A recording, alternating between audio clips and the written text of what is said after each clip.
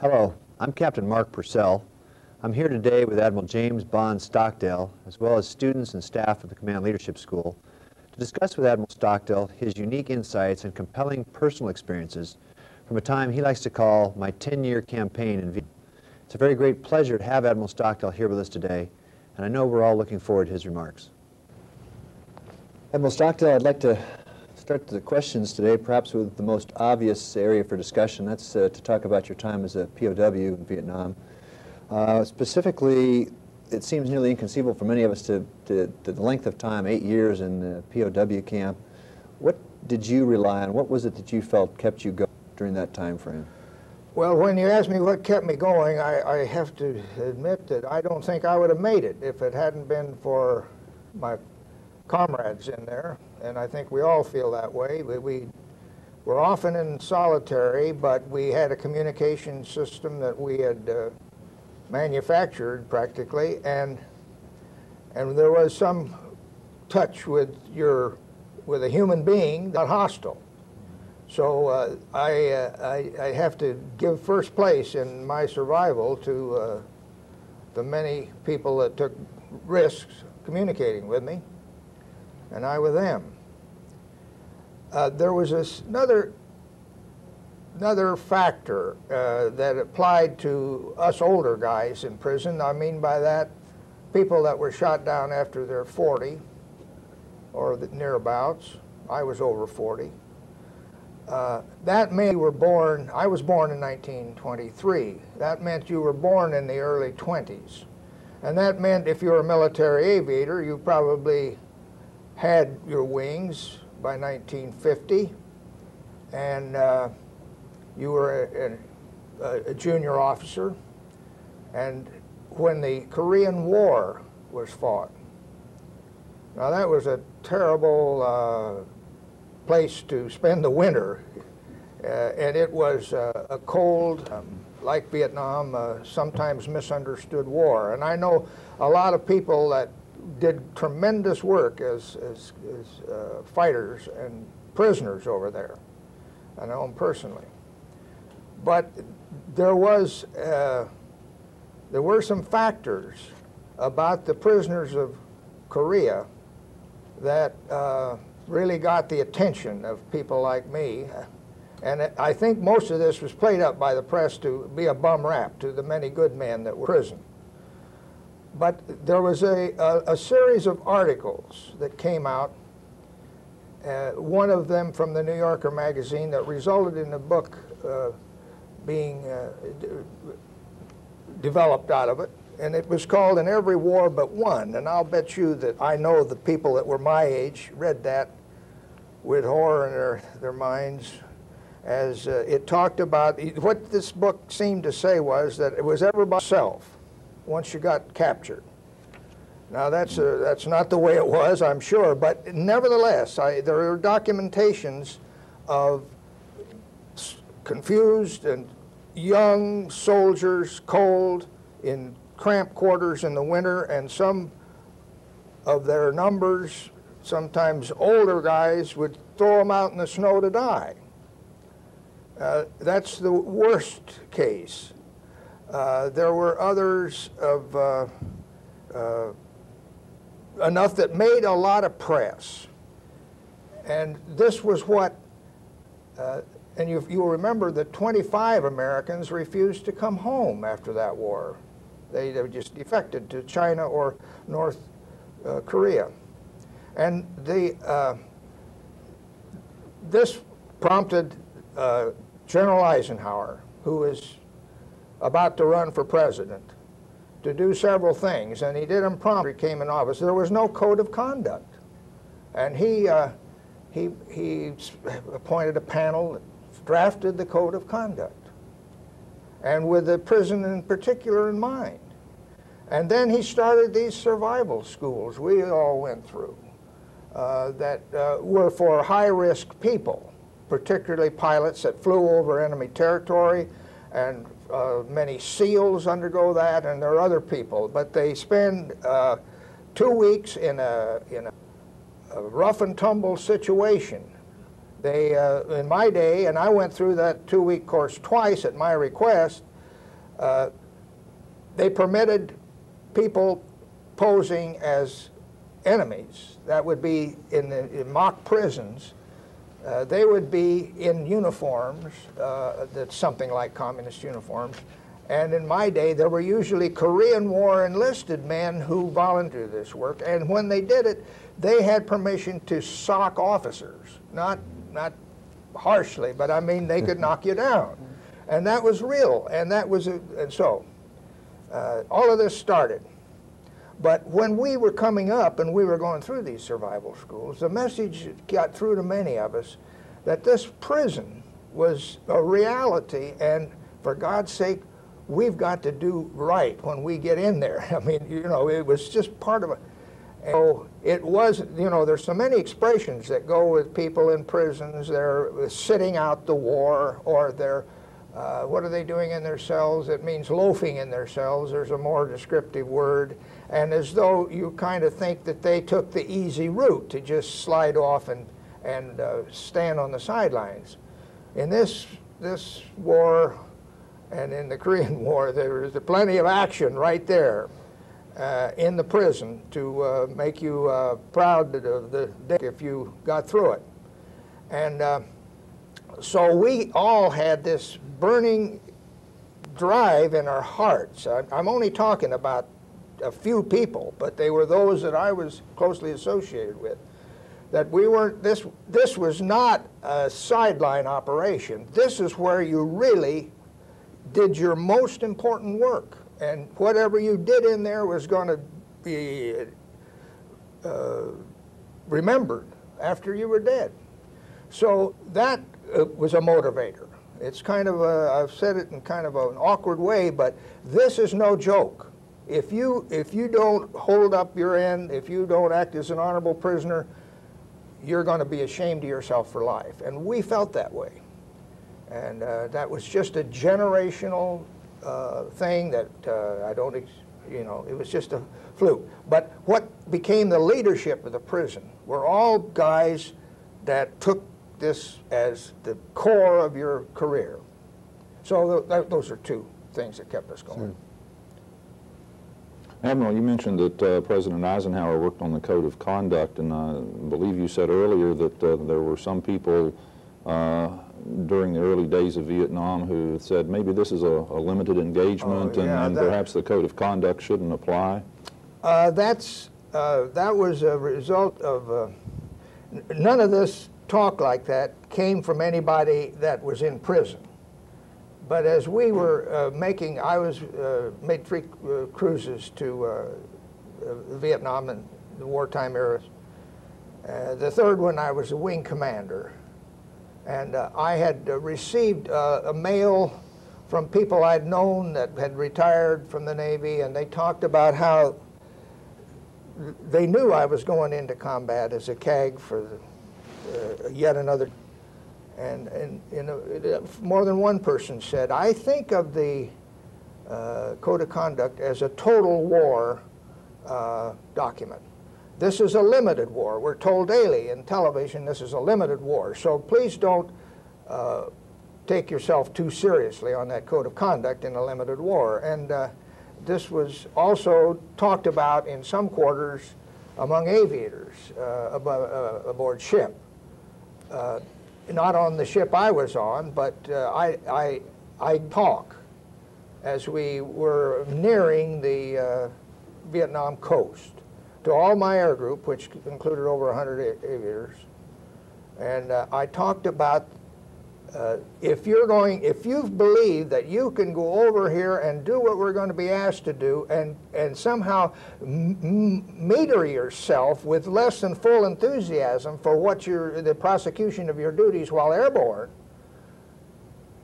the time to turn in your wings is now, not when you get over there. I said that when we have a limited war, we know what's limited. This is common sense. Our weapons, our tactics are limited, our geographic location is possibly limited. There are all of these things that we call a limited war. But anybody that thinks he can take all of this material and somehow apply only that percentage of his instincts and strengths in a battle is contradicting human nature. You're going to get, if you don't go in there, you've got to throw everything into that when the engagement starts. And if anybody here doesn't believe that, then I would like to talk to you after this speech is over, because I don't want people out there in this frame of mind flying with my aviators. And so that's where I come down on that. You cannot, there's no such thing as a limited war for an individual in combat.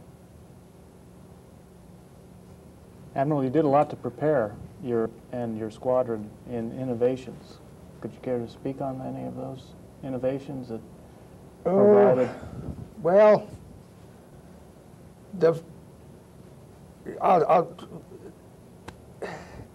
I left, my biggest innovation was between the first and second cruises, and that was when I was flying F-8U Crusaders, and that was the Navy's first supersonic, truly supersonic airplane. I mean, you could go at 5 handily.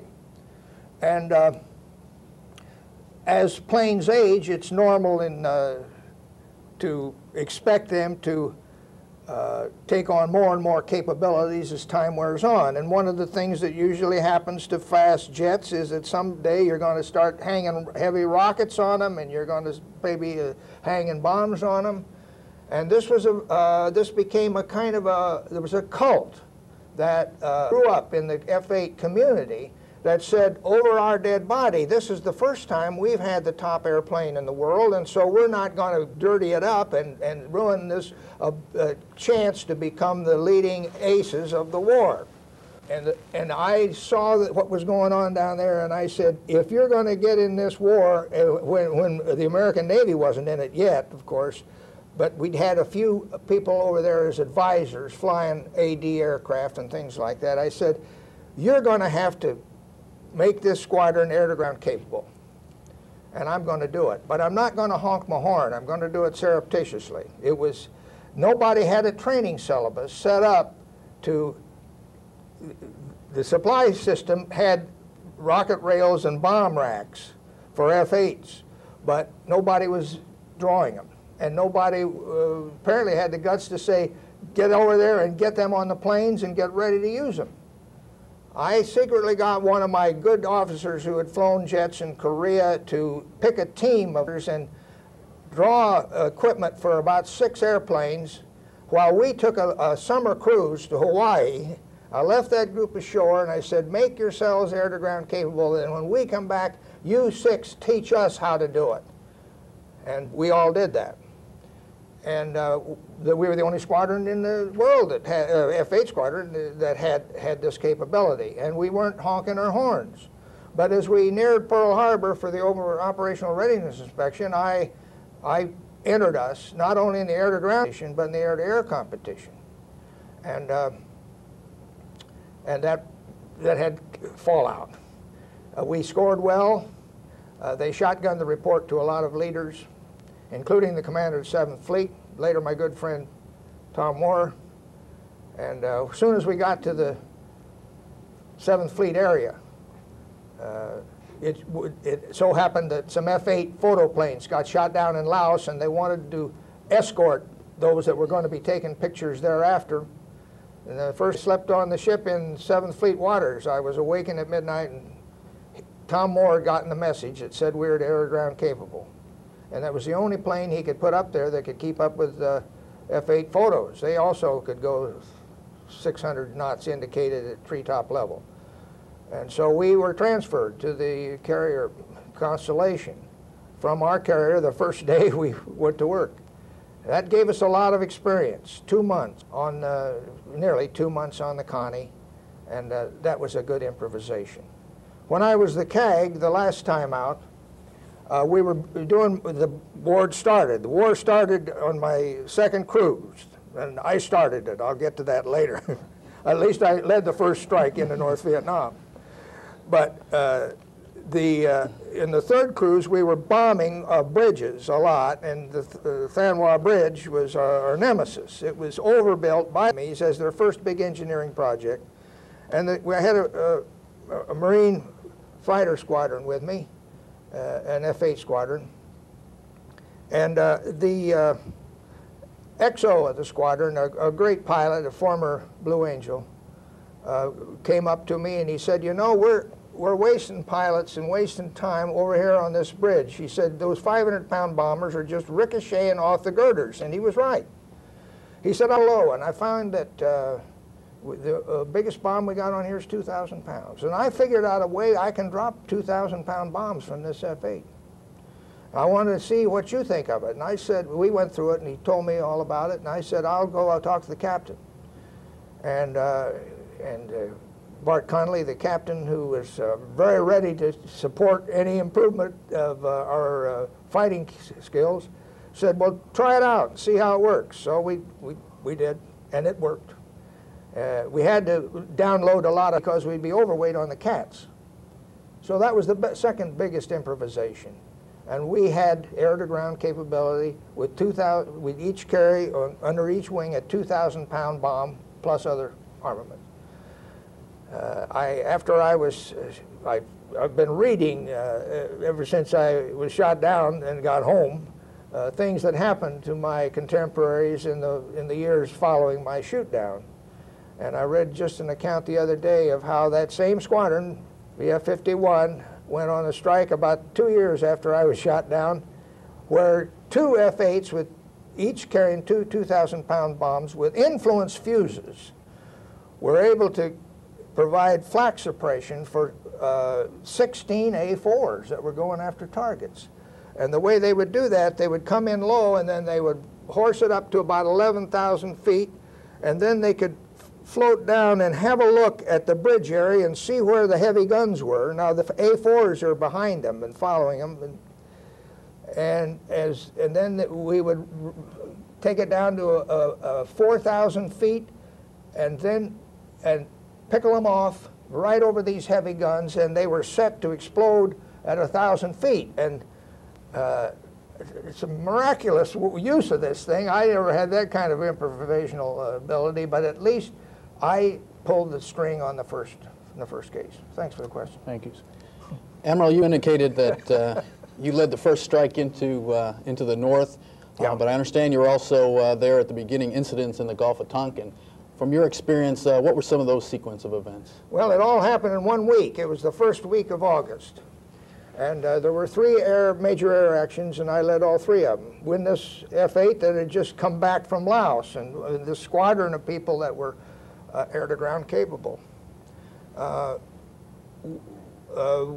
first, it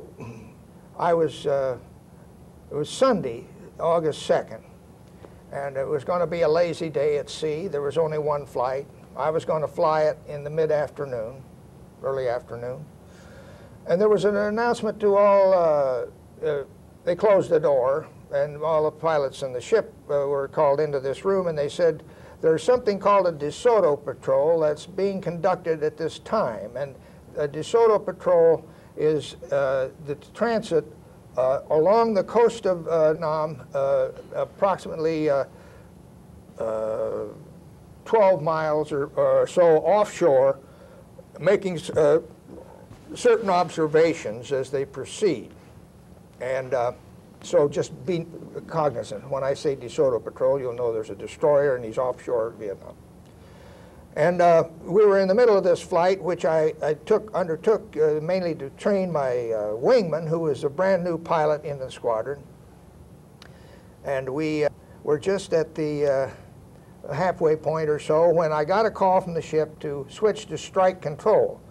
That meant switch my radio to the frequency that's used for planes that are in transit to a target.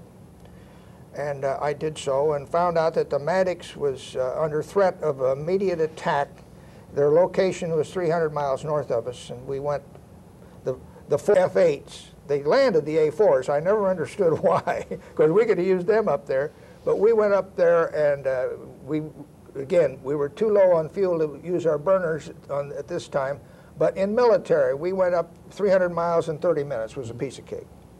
And we got there just as the torpedo boats had completed their unsuccessful torpedo drops, thank God, and the Maddox was turning south, and we were to destroy the boats if we could. Low on fuel that we were. But anyway, we certainly shot them up, and I thought at least one of them was not going to make it home, and so that was event one. That was what we considered to be an unprovoked attack on a destroyer in international waters by 4 armed torpedo boats. Everybody was kind of uneasy then. There was a lot of meetings aboard ships of people from different carriers over and confer with their wing commanders and so forth. And we were flying, usually keeping an eye on that Maddox. That was, we didn't patrol over it, but everybody wanted to know where they were and how's he doing. And on Tuesday, Sunday being the first go, on Tuesday I had a late dusk hop, and I was coming back, and I landed about sunset. I went up to the flight gear in my flight suit to have supper, and they said there were a couple of intercepts this afternoon. An intercept is a name for a message that the United States Intelligence Service receives and translates from a provocative state. In other words, an intercepted North Vietnamese message. But neither one of these sounded particularly provocative. And this is just table talk. They said the first one, they just called out the numbers of the Maddox and the Turner Joy. After attack on Sunday, the Maddox went down to the bottom of the operating area, and they assigned another destroyer, Turner Joy, to go north with him. So they were a pair, and they were identified. Well, big deal. They're 12 miles off. You can see them with binoculars and read their numbers. And the other one was came in about sunset. This was a little more provocative. It said to 2 Swatow boats. Now, a Swatow boat is not a torpedo boat. It's a communist patrol boat, incapable of carrying torpedoes, but having a 37-millimeter gun, which is so-so.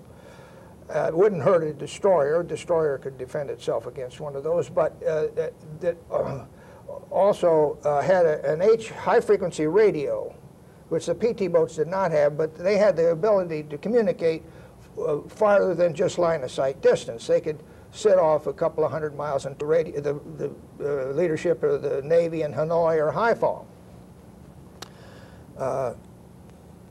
I was in the process of talking to my pilots just about the time this message came in, and we were just having a little chewing the fat session. I was still in my flight suit. The ADs started turning up on deck, and I thought, what's going on? This is no flying tonight. Must be an engine check. Boom! I heard one of them take a takeoff on the angled deck. And I went out, and then the door opened, and the man told me we got a message, and it said this. It was a message from the headquarters to the Swatow boats saying, be prepared for operations tonight, and to take PT boat 333 if it can be made ready in time. Well, 333 was the least damaged of the 3 boats for Sunday afternoon. We didn't know what the target was, and we didn't know any of that. We later found out what it was, but I'll tell you that later. But the presumption was of most Americans that they were going to go out and shoot up the Turner Joy and the Maddox. So that became the answer to the question, wrong as it was. But anyway, he said, I'm going to send your pilots as soon as I get these ADs off. And I had pilots sitting on planes on the catapult, but not turned up yet. Well, I said, I had been out there Sunday shooting at these PT boats. I was going to take advantage of that. I knew how to sink one.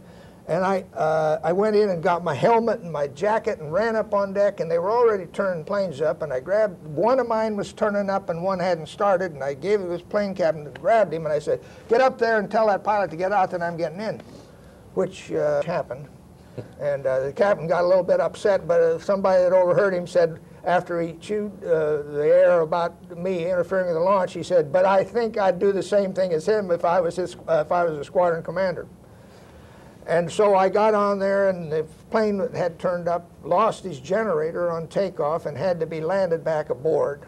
He could fly all right, but his electrical system was fouled up. And I asked the captain on the radio if I could go alone. And he said it was only about, in a F-8 at full cob, it was only 20 or 25 minutes up to where the Maddox and Joy were. And I got up there. It was followed by two A4s right behind me, Wes McDonald and his wingman. And I had already made up my mind about several things. One is that I knew I'd served in destroyers for nearly 3 years before I went to flight training. And I knew and this was a stormy night, lightning flashes at sea in the Gulf, high waves, spray. I knew sea down there, see what he was doing, the skipper of the ship, and he later confirmed this to me. I mean, he could see a matter of 300 yards ahead of him, say. And I went down to 1,000 feet. I told them that I was approaching, and they said they would flash their masthead lights, and they did to confirm there was a turn yard. And then I told Wes to stay above 2,000 feet unless he was going to be, in which case to call me, because I was going to have my lights out, and I was going to be below 1,000 feet. The reason I turned my lights out, I didn't want those ships to get excited when they saw me out there. I could dodge what they were doing. I knew that well enough that I wanted to get down and find these torpedo boats. So it was only a matter of minutes until the destroyers opened fire, and I went immediately out there to where their shells had hit. We could see the wakes of these destroyers. They were brilliant. They were just like spot in a dark hole, and I could, of course, see the shells, and I was out there with my lights off, spraying the water where these shells had gone in, and I couldn't see any wakes. PT boat wakes are much greater and much more visible than destroyer wakes. I'd learned that on Sunday, and I just couldn't find anything but black water. And so it went. For an hour and a half down there, I could not find anything that resembled Wayne Sunday, and we should have been easily able to do it. Even on Sunday in daylight, when our bullets would hit those PT boat hulls, we'd see flashes. I was shooting right where they'd shot, even if I'd been lucky enough to. There was nothing on there. It was just this is a Chinese fire drill, I said to myself. There was a lot of excitement on the ships. One of them even claimed sinking 2 ships. That was on the Joy. And I couldn't make any sense out of that. The Constellation launched planes. They got underway from Hong Kong a couple of days before, after that Sunday raid. And I had a conversation with some of my friends from the Connie as I left to go back to the Tycho. Okay. Now, I went to bed after reading a lot of messages that had come from the Maddox, and the Commodore had come around at the end of the evening to say to the people in Washington, for gosh sakes, we're not at all sure there were any out here, so let's be very careful and not overreact to what may be just a late night confused situation, words to that effect. So I laughed as I went to bed. It was just after midnight, and I was there, lying there in the bed and sound asleep when a man started shaking me, and I looked up, and it was an officer. I could see the glint of his collar bar.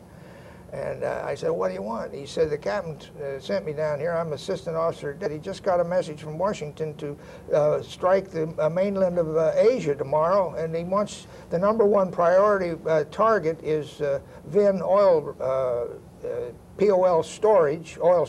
We had 14 big, giant cylindrical tanks. I'd seen them before as I flew around North Vietnam. And they were located right in part of the town of Vinh, a rather large city. He said, the captain said, I want you to go down and find Hap Chandler. Hap Chandler was the executive officer. He said, Hap's been up for about an hour trying to get the sailors to break out the heavy bombs from down below. And you go down and tell Hap what you want. Well, I knew by this time, after taking the whole thing to heart, that there would be no air opposition tomorrow because there had been no boats out there and there had been no provocation that they were aware of, and I wanted to have heavy rockets so I could blow those oil tanks up.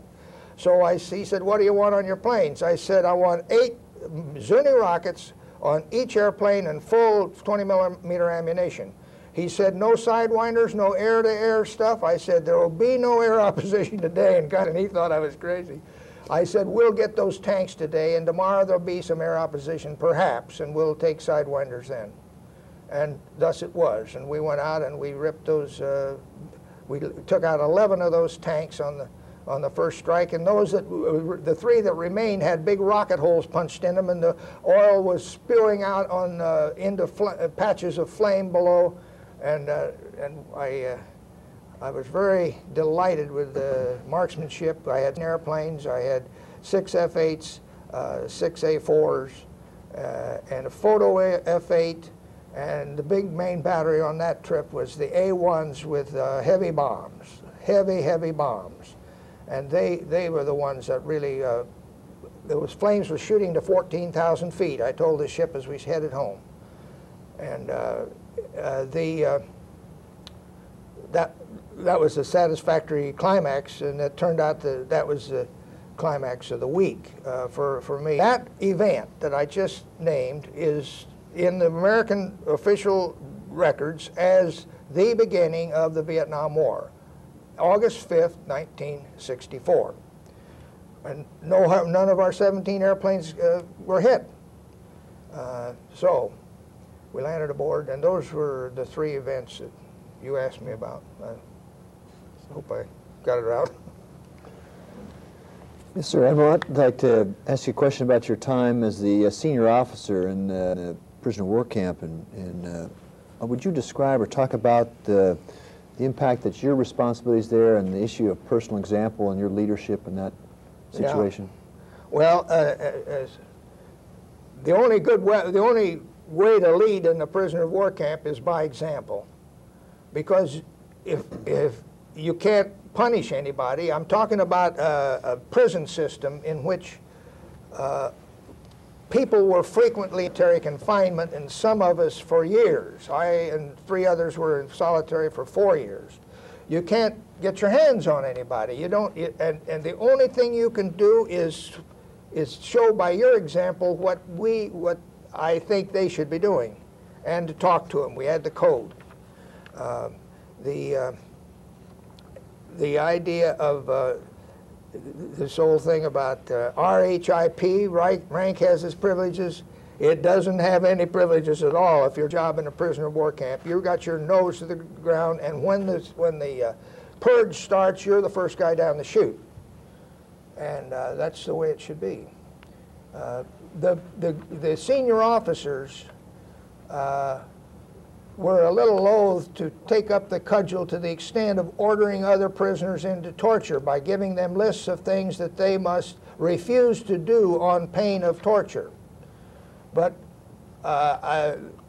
we did that, and we were glad at it, and the people that were most glad we did it were the people that had their problem solved for them. If you will do this, you know, you usually start saying sweet things when you first take over that kind of prevent you from not charging them with something that they can't handle. They're begging. They're begging. The good, stout-hearted men are begging for instruction so that they can throw themselves in and carry out the boss's orders. Sounds strange, but that's the way it boiled out. And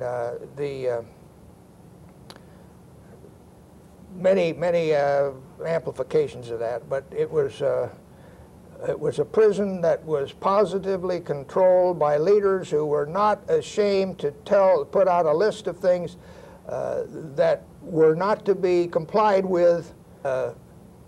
to go ahead and their response would be torture and take it. It sounds harsh, but that's what made the mix last. And we took care of each other. If you were really down and out and you were unable to function like you had just been doing, it was not uncommon for deals to be made between senior officers that one would take over the other's job until he got well. So it sounds different than maybe most people expect, but this was the way it worked. Sir.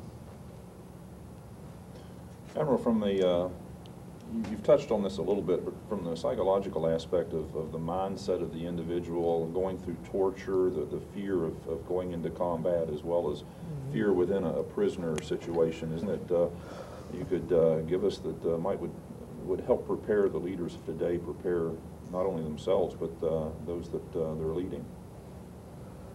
Well, we all suffered fear. We all suffered loneliness. But somehow I don't know how to prepare a person to explain it, except to tell him to get in there and mix it up and see if it isn't better than just sitting around and grousing and complying with these absurd orders and sitting out the war, as I said earlier, in some cases in Korea. I'm not a psychiatrist, but it didn't think a leader, if he's senior and he wants to do the right thing, align yourself with the stout-hearted in the group. Don't try to act as a mediator and make sure that the timid are not overrun by the. We had no nuts in that camp. We didn't have any getting even with people. Everybody pretty well was loaded up to their capacity. So I was happy that I never dissed that particular element. The ones I call the I can't think of the term, but it meant that the young aggressive people, the young Turks, I call them, that were expert communicators, that were very seductious in their way they could communicate without being caught, and that was the group that I tried to keep busy and please, and we got so that we paid for it.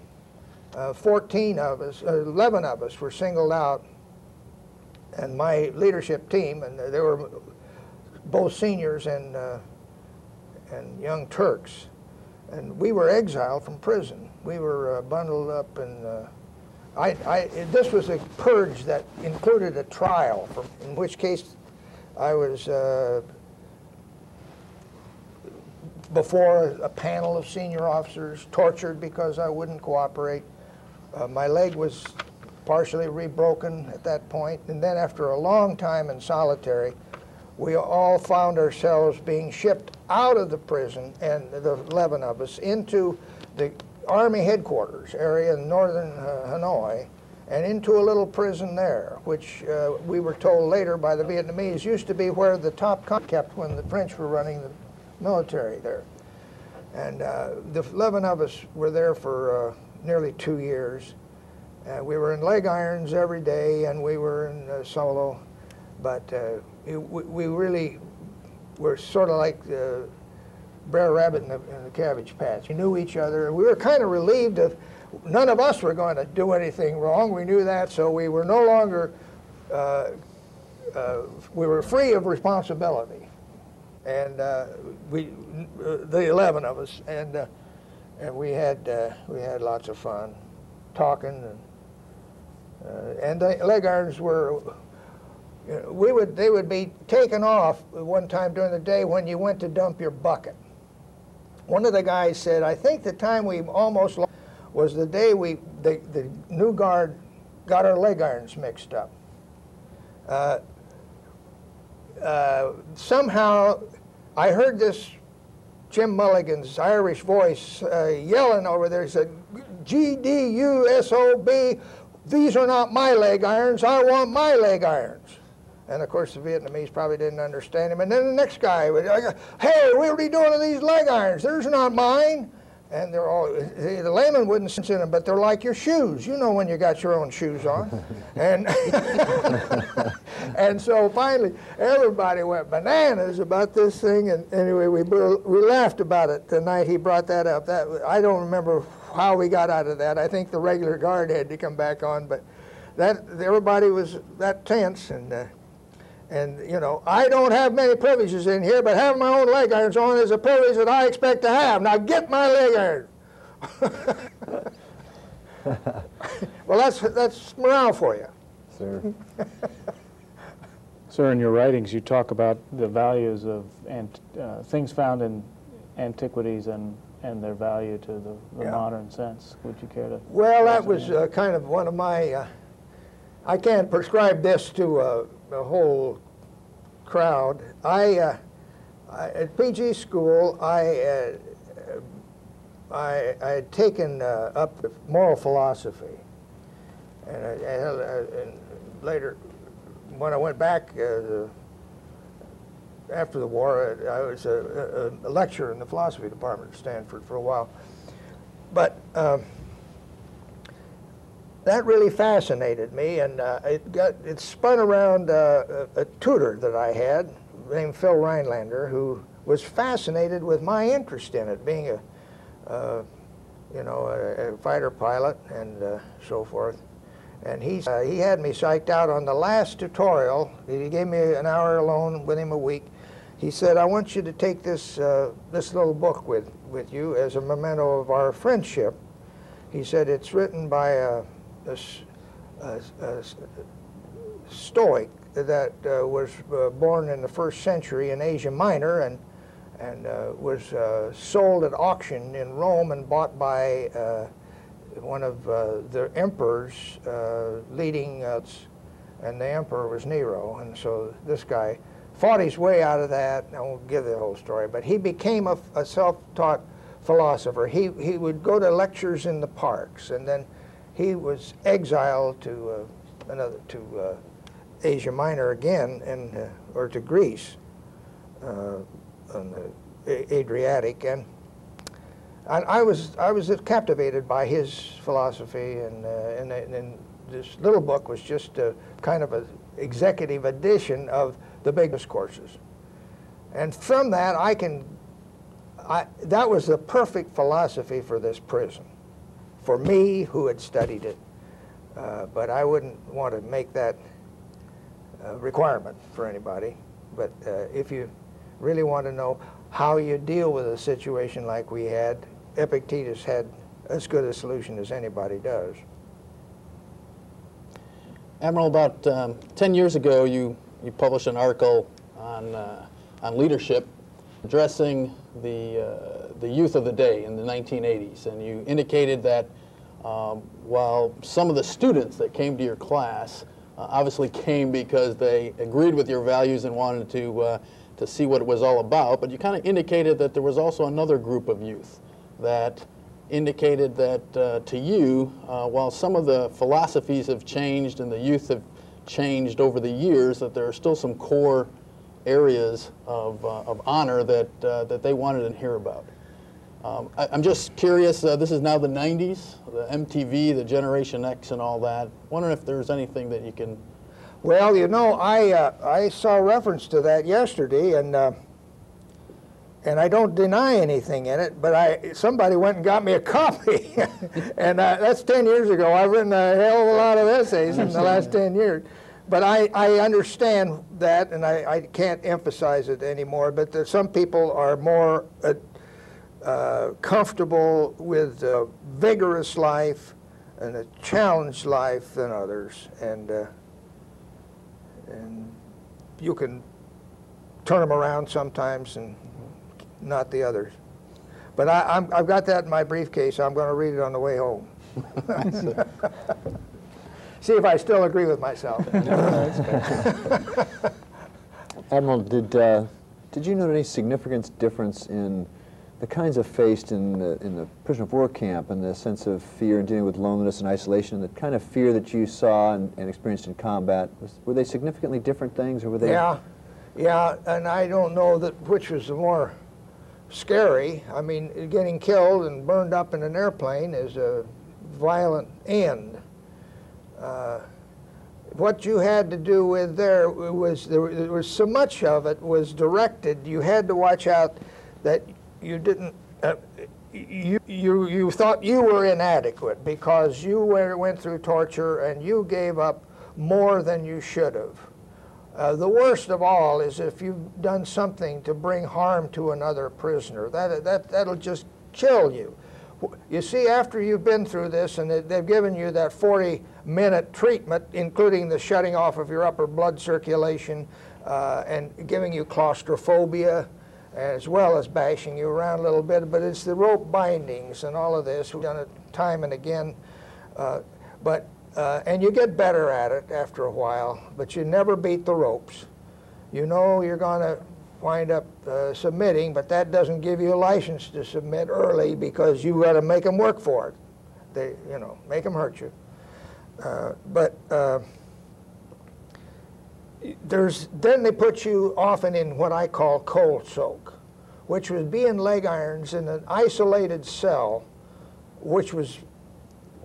and you'd be in there for about 5 weeks while you wondered what the guys back where this event happened that caused you to be tortured, what was the outcome there? I was kicked out of Alcatraz for starting a riot before the others left. And then I would be tortured back over in Wallow.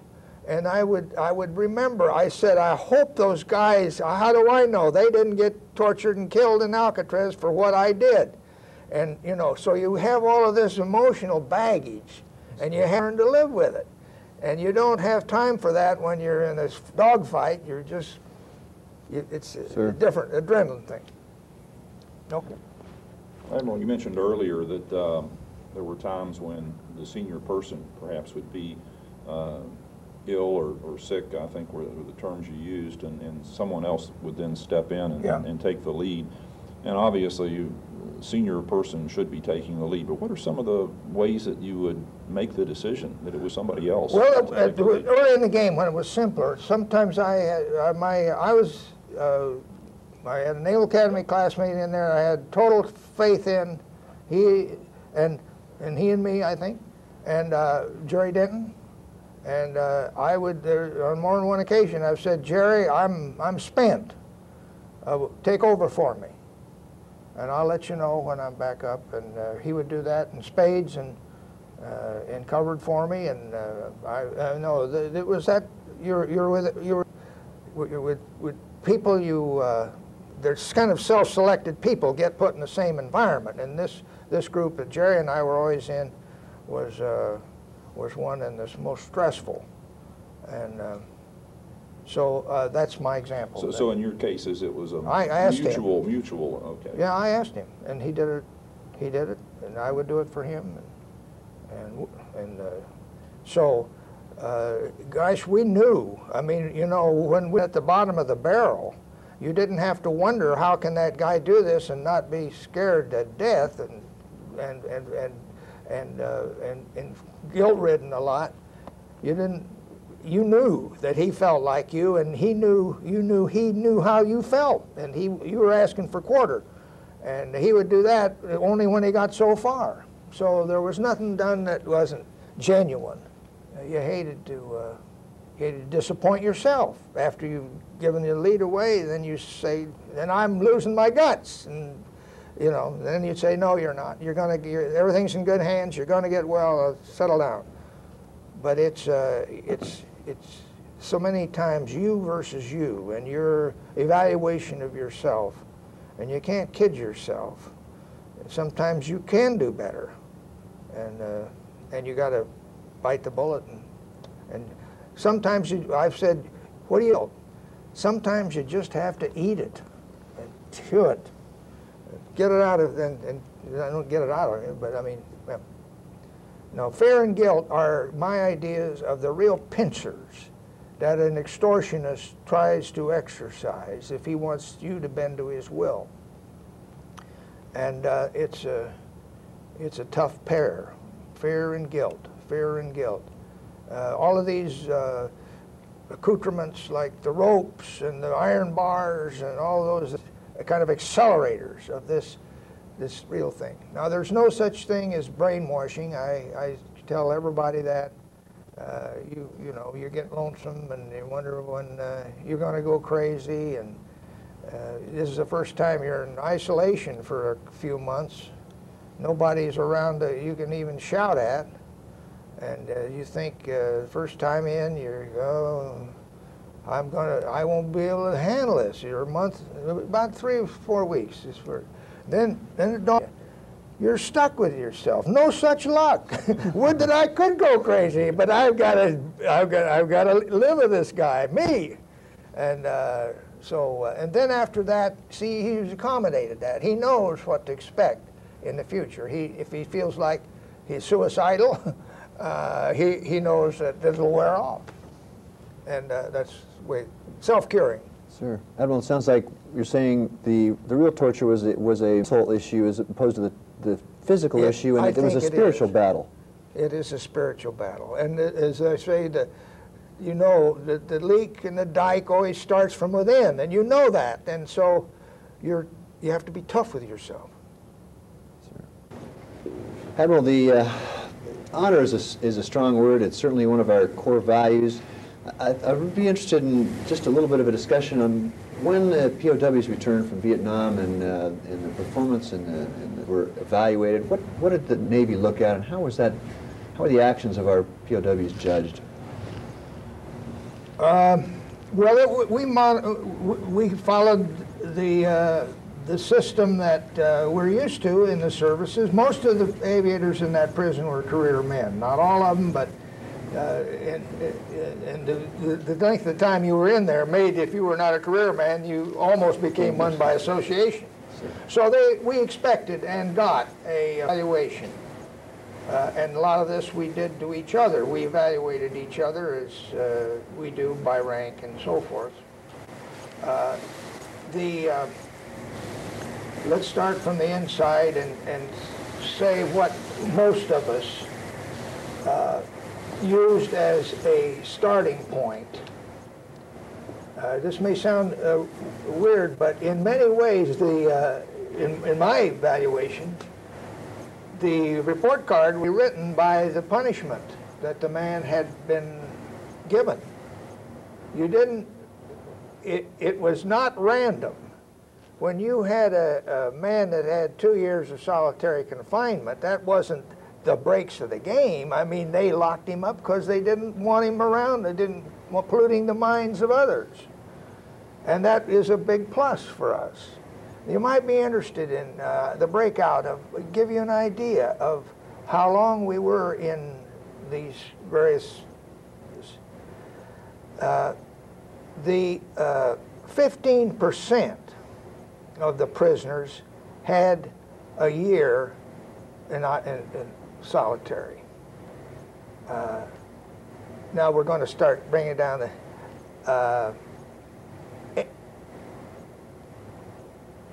8% had, wait a minute, I'm going to get I got a note here, I don't want to mess this up. 8% had 2 years solitary. 5% had 3. And 1% had 4. There were 4 of us there were about 400 prisoners. When this torture and all this isolation really quit, there was a time when at the end where things were happening so fast and the changes and the Vietnamese were sick of us and that things leveled out. It wasn't a happy place, but it really was most of it done in the first 5 years, I'll say, starting in 1964. Yeah, at the end of '69 or early '70, we were out of the harsh woods. And so 4 out of about 400 prisoners, and Denton and I and McKnight and Howie Rutledge, I think, were the 4. So that was a rating system. Most people could be judged on the degree and the number of times. The torture, how many times did they get racked up in those ropes? We didn't get quite as analytical, and it doesn't fall out as easily as the solo end. But those are the people that I tried to favor. And why is that? Does that mean that their intelligence is superior? Not necessarily. Does that mean their management skills is superior? That's not quite the word for what I'm giving them those kind of plaudits for either. But it's a matter of a man that will make them do that to him has got to have a lot of determination. He's doing a lot of it to make life easier for others. He's got an honorable reputation. You just can't go through a process and build up that big numbers in this. That is really his duty, and to try to confront what they're trying to make us do. And what they were trying to make us do early in the war, and I had a talk with the man that was head of propaganda in 1966. I didn't put in for it, and he said, the American people will lose interest in this war when they realize what it's all about. And you prisoners are going to educate them. Thank God it never came to that, but that was their idea. If they could get us to spouting communist line and then videotaping it and getting it into America. So that suddenly became clear to me what I was there for, and that was to make that not happen.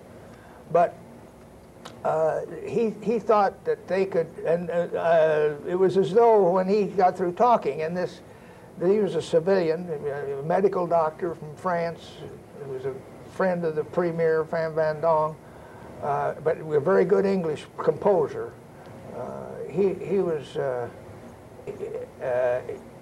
I figured that he'd just given me the game plan, and I didn't know why I got it. And I think I was asked this yesterday, why would he expose himself to that, saying you were going to be the instructors? Never did, of course. But it was because they had no idea of the sophistication of our communication system and its stealth.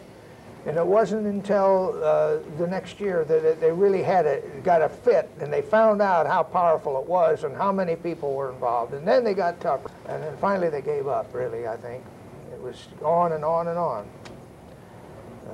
So when we came, in the Navy, we were asked to make what became a fitness report of certain people with whom we were familiar. And we had a lot of help we were all interrogated at length by intelligence people. And each of us has a document like this that summarizes our activities. And so there was plenty of paper and plenty of things in print. And some of the negatives that people would do that we would consider to be failing grades, accepting parole, that was forbidden by me and others. All they were going to give us, amnesty, they called it. They were going to do was to try to get Americans to compete for the favor of going home early. Well, those that went home early got the favor of never being spoken to again. I mean, it was a total cop-out. They would lead you to believe this was done by drawing straws or something. They had to make tape recordings that told the rest of the prisoners that they were had their minds changed by the gracious Vietnamese people, and sooner or later you will do the same, and please make it sooner, so we can all go home and forget this war. So those guys were out. Now I'm talking about 12 guys or 14, 400. So there's not many of them, but there are others. Now there was we were graded. We had awards, decorations and awards boards. We made recommendations, and the services then looked at them and usually agreed pretty closely with what came out of the prisoners' boards. And so finished the job. And I don't think anybody has the feeling that he was ignored totally and never asked about anything when he came home. I put on, I remember, I forget how many hours of tape that would, it was a couple of days of tape recordings that I still have copies of, and I can play them. So anyway, we went in there and to do a good job, and came home and were able to explain what we did. And I think most of us feel that we were fairly treated and well compensated for this effort we made in behalf of our country. So, hope that says it. Yes, sir, absolutely. And Admiral, I think I speak for everyone. Of anyone whose honorable leadership or distinguished career certainly exceeds yours, it's been a real pleasure and honor for us to have you here today, to spend this time with us, your wisdom and your experience. It's certainly clear to me, and I'm sure to everyone else, why you've always been such an inspirational leader, and we want to thank you for being here with us today. Yes, sir. Thank you. Well, I'm here with these gentlemen on a visit back to talk to prospective commanding officers. This is in Newport, Rhode Island, and two of these guys are students. They're going out to take over squadron destroyer commands, and they're given these weeks here to hear from people like me. And these gentlemen are instructors and experienced leaders, both, as you see by their captain stripes. So this is a good place, and I'm glad I came back, and I'm glad the Navy is running such a school now. And I want to thank Mark and Mike and Charlie for this friendship, and I consider this one of the high points of my life. Thank you. Thank you, sir. Thank you. Great honor.